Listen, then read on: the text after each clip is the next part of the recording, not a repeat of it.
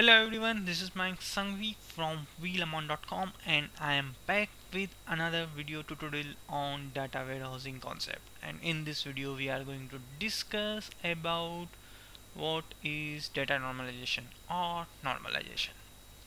So this is the content for this video, data normalization.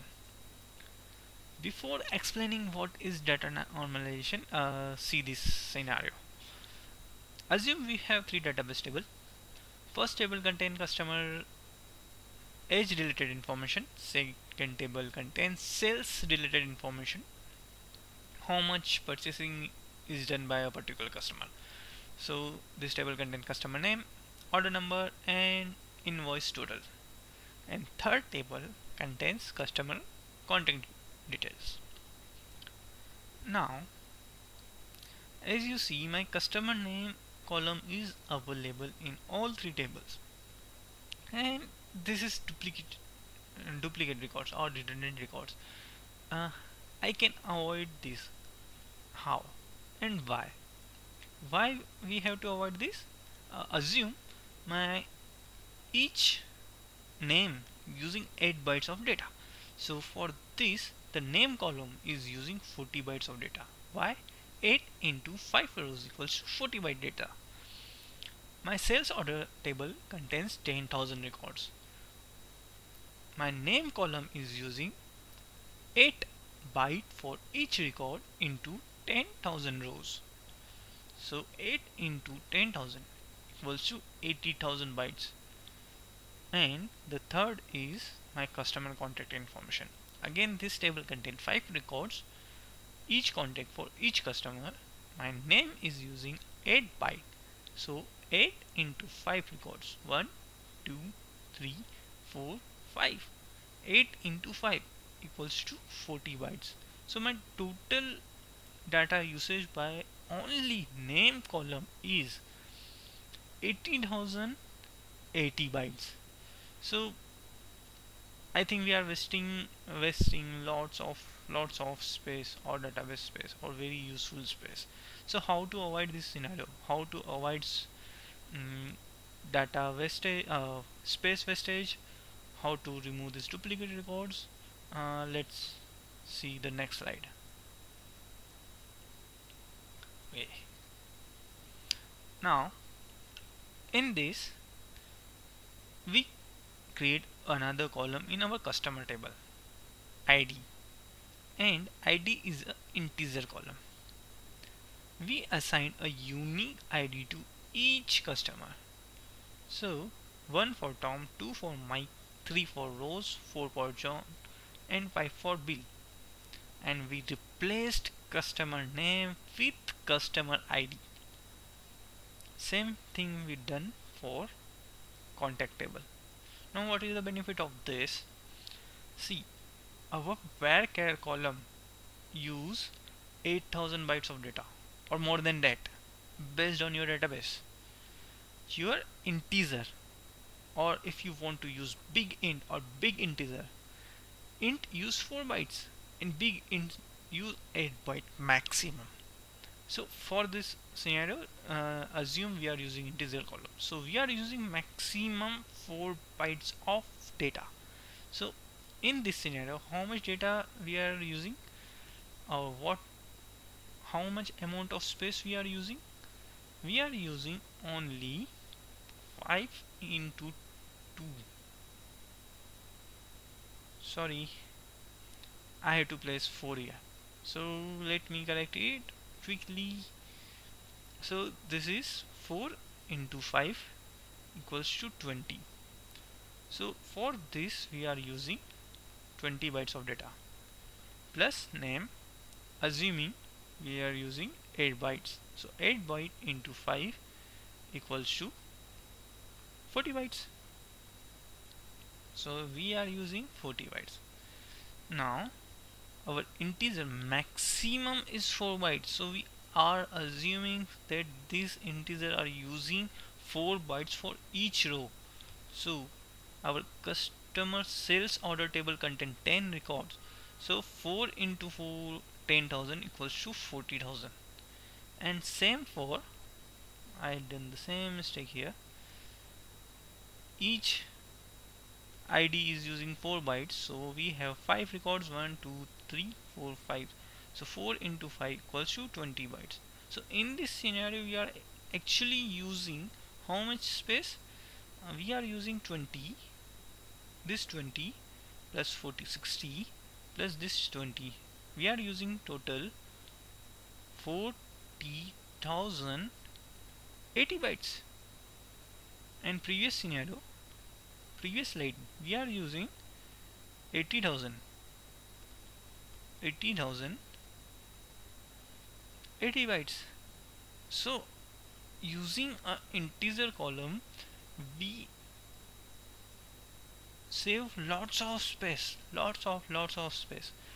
I am saying the maximum size of varchar is 8 bytes, and I am assuming that the customer name is taking 8 bytes. Maybe there is scenario where your customer name is using more than 8 bytes. Then what is the figure for this scenario, or what is the figure in this scenario? And let's say my customer name is using 100 bytes in some cases, so may this figure is very large. So we save lots of space using integer column. Now it's time to define normalization. Okay, normalization is a process of dividing your large table into multiple small tables, or organize your data in such a way that it reduces data redundancy. So here our name is repeating in all the tables. So we create a new column, ID column. Let me pointer option. It is all in one side. Okay, pointer option. It is all in. Now, as I told, in normalization is a process of removing duplicate data. So how we are removing duplicate data for this scenario? We create an extra column ID.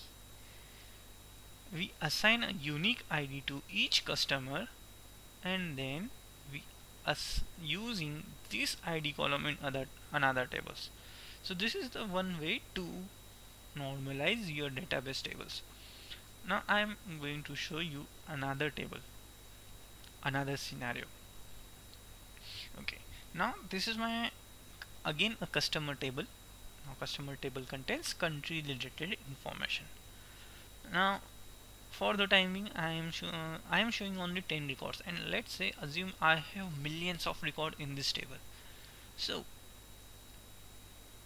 I have lots of customer belongs to India, I have lots of customer belongs to Australia, I have lots of customer belongs to United States, and so many people are going to belong from United Kingdom. So in this scenario, or for this scenario, my country related information is repeating multiple times.